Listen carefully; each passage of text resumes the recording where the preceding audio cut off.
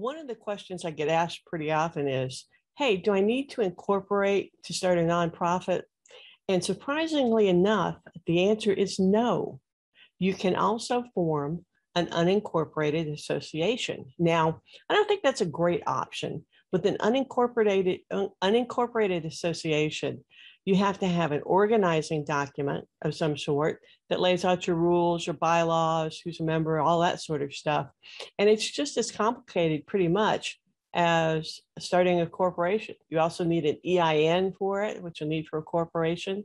It's just almost as complicated as doing a corporation with none of the liability protections because it's still an individual organization.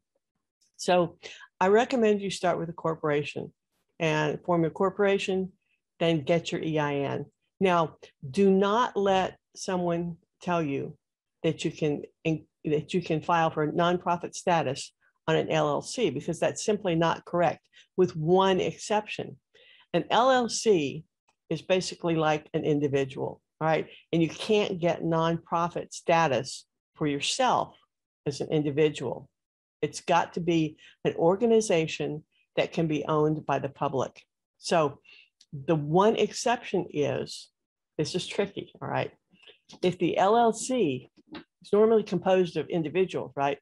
And if the LLC is composed of organizations that are themselves eligible for 501c3 status, and only organizations that are eligible. So you might have 3 members, and 1 is a corporation, and 2 are unincorporated associations, and they form an LLC. That LLC could apply for 501c3 status, but not just a regular, everyday doing business sort of LLC. Not even if it makes a subchapter S election, which it's just too much of an individual pass-through type of organization and can't belong to the public the way a corporation or an unincorporated association can be. So if somebody tells you your LLC can be a 501c3, you need to run the other way. I had to unwind one a couple of years back here in Tennessee where a lawyer told them they could do it that way, and they did it,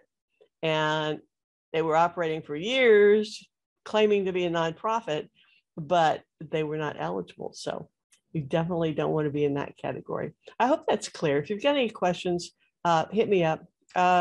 Partnership, no, can't be an LLC. So hit me up in the comments if you've got any questions. Hope that clarifies it. For more information on raising money, please go to jdonate.com. See you there.